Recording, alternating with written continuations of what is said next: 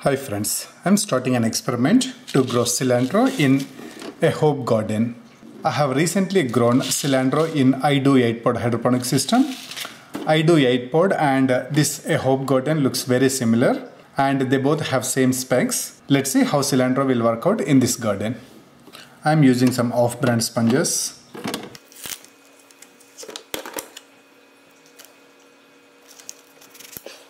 Alright, I have all my pots ready. Now I am going to place seeds.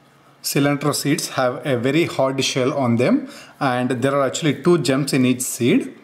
So breaking the seed will help fasten the germination. Gently press and roll the seed, that will split it. Alright, now I have 2 seeds. I'm just splitting few more seeds. See, it's very easy. Alright, now I have a few seeds ready.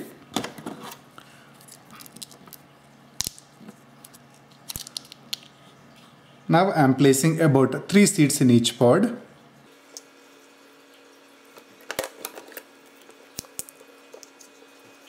We can easily manage up to 3 plants per pod. So even if all seeds germinated, I am going to go with that. Thinning the seedlings is not necessary for cilantro.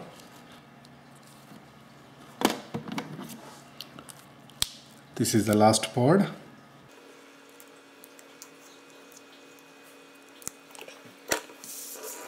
That's it. The garden is ready.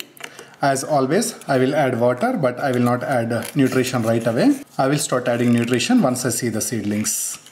Alright, the garden is all set and good to go. It's been 7 days. I see 1 seed germinated in 1 pod. I don't see any signs of germination from other pods.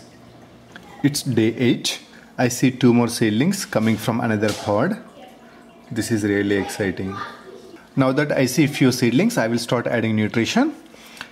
I already prepared nutrient solution with MaxiGro dry nutrients. Now I am going to pour it. Since this is just the beginning, I dissolved only 1 teaspoon of nutrients. It's day 13. I see seedlings in 2 more pods. This is really nice. And I see seeds sprouted in 1 more pod. So with this, now I have seedlings in 5 pods. This is really amazing. Growing cilantro is getting easy day by day.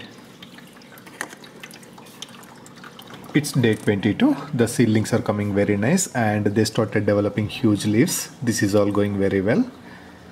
I don't see any signs of germination from these 3 pods, so I gave up and just replaced the seeds with new ones. It's day 30. The cilantro is coming excellent. I see the new seeds sprouted in 2 pods. I don't see any signs of germination in the 3rd pod. Now I am going to give up on this pod. I am not even going to try replacing the seeds at this time. It's day 35. The cilantro is coming excellent. I kept on harvesting. The new plants also coming nice. So this is all going well. I see a few tip burns, but that's pretty common with cilantro. The fresh growth is coming nice, not to worry much. It's day 60. The cilantro is coming excellent. The cilantro is about 7 to 8 inches tall and there is a lot of cilantro coming. I have been harvesting this cilantro every other day and it is coming back really fast and nice. The new seedlings that came from the replaced seeds didn't survive. They survived, but they are struggling a lot. The existing cilantro is taking over the garden and always blocking the light. So the new seedlings were struggling so much, so I took them out. Right now I have plants in 5 pots, but the 5 pots itself took over the entire garden and it is coming excellent. I am getting lots of cilantro.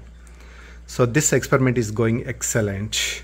This again proved that growing cilantro is easy peasy.